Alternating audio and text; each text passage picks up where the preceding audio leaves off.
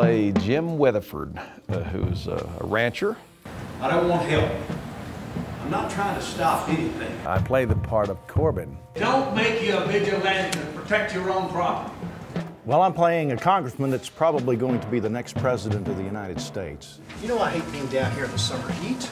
Well, hello everybody, and a special hello to all of our citizen producers. We're here, of course, on the set of our feature film, The Arroyo, the first day of principal photography. It's been chaotic, it's been hectic. We actually chose to lead with one of the most complicated days in the entire schedule. We had tons of wonderful background actors here. The whole town of Slayton really turned out to help us.